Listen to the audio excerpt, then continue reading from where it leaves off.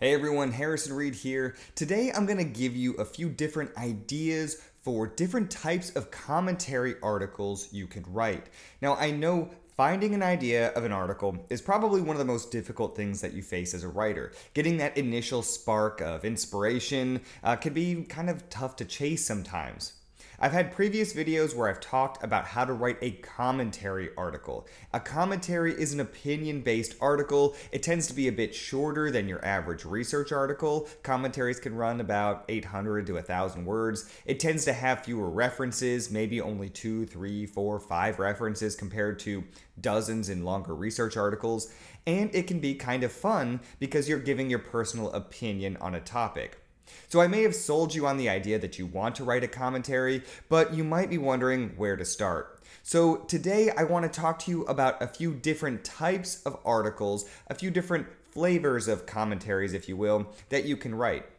Now, this is not a comprehensive or exhaustive list, and they're not even official types of commentaries. These are just different categories of commentaries that I think you might be able to contribute to, or that might spark an idea and get you going towards getting your first commentary or your next commentary article under your belt. Okay, so one of the big broad categories of commentary articles is a commentary that refers to other articles within the same journal, often within the same issue of that journal. So this is where you would write a commentary article about maybe a research article or another large review article in that journal and give some kind of opinion-based take on it. You may be giving the other side of an issue, you may be giving a contrarian take to it, you may be providing additional context to it so that readers can understand what it means. A lot of the big time journals do this, especially when they put out big practice-changing research, and readers might be reading it and thinking, wow, this sounds like the most groundbreaking research ever, but what does it really mean in the context of the rest of the world? And then a different author might come in and write a commentary about that article, offer a contrarian opinion, offer some additional context, put it into the big picture for the reader. This can be a really useful way of sort of adding multiple cooks to a big issue so that it's not just one monolithic perspective driving the entire conversation. This is where academia really thrives, when you have a lot of different opinions on an issue. Now, it's important if you're taking this approach to really be tuned in to what's happening in that journal. So a lot of these are usually either invited by the editorial staff or written by the editors themselves. It can be a little bit tough as an outsider to know what that journal article or what that journal issue is going to be publishing so that you can get a jump on it and write the commentary, because you really want to have these be timely and be relevant. You don't want to be commenting on something that was published 6 months ago, because a lot of the times reader attention has moved on, the general conversation has moved on, maybe additional articles have been published on that topic, and you're really just trailing behind. Because of publication schedules, you're often not getting these commentaries out as soon as you write them. There might be weeks or even months delay. So you really want to anticipate what's coming out so that you can really time it right if you're going to be writing for other things that are in that issue. What you can do is, if you know an article is going to be published, if you know a big research article is going to be published, you could talk to that author, you could talk to the editor and figure out exactly when that might be.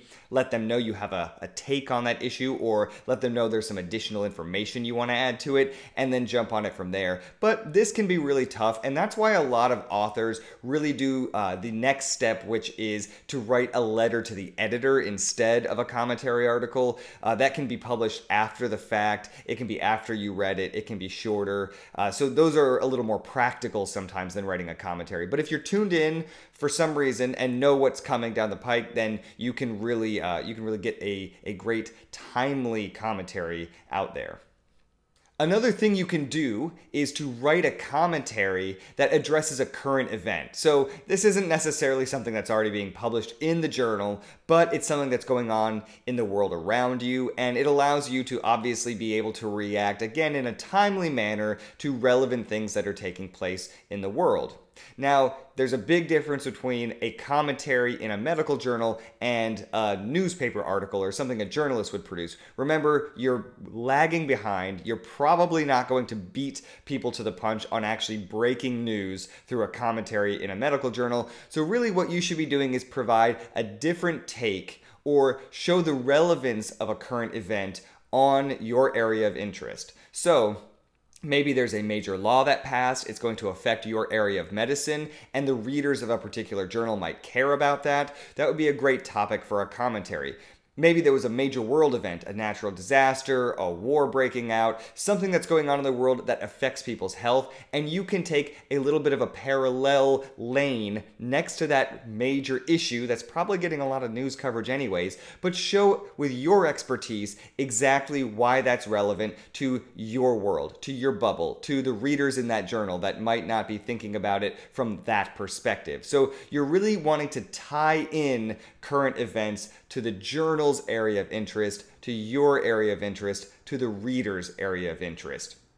It's very tempting to also write commentaries on political events or political undertakings or political movements, and that's okay. I think you're really allowed to write a commentary on whatever you want as long as it's done well.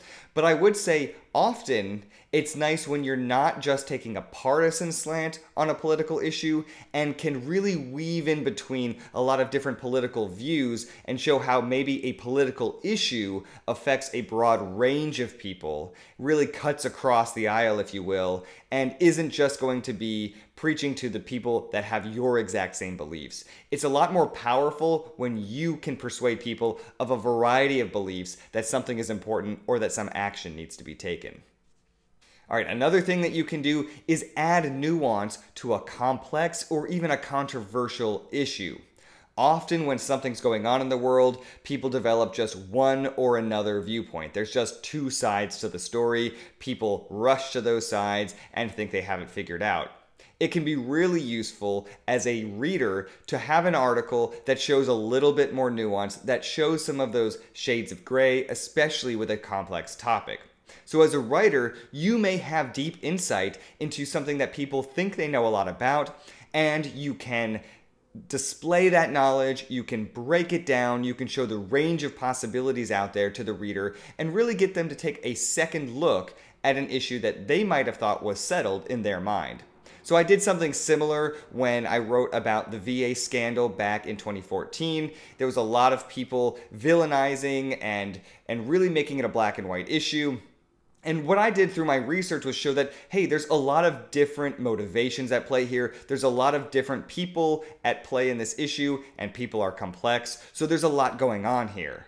Maybe we should look at this as a complex and nuanced issue and not jump to conclusions, not just pick sides, not just create a good and evil type of a dynamic.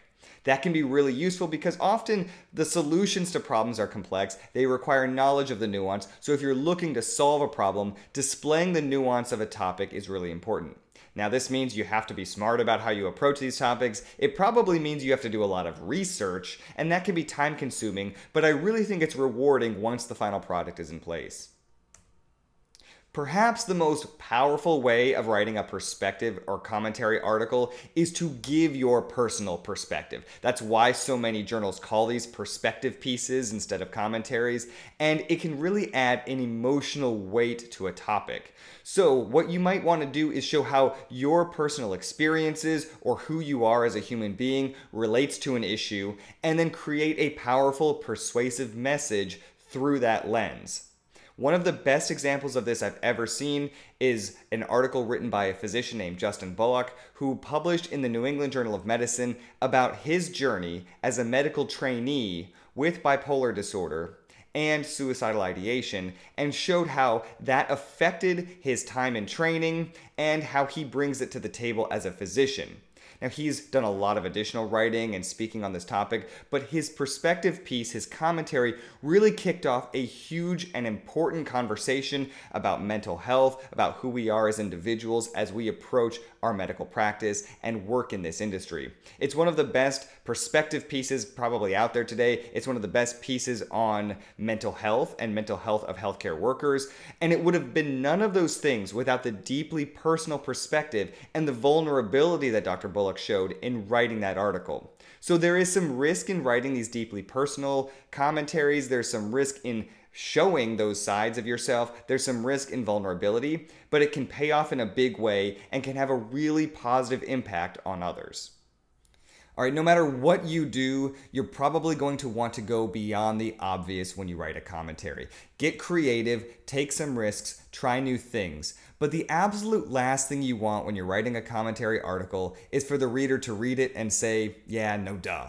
That's probably the only bad reaction to a commentary. You don't want to cling to the obvious. You don't want to rehash the thing that's been said 1,000 times. You want something that's new, fresh, novel, and can give an additional perspective that might not already exist out there.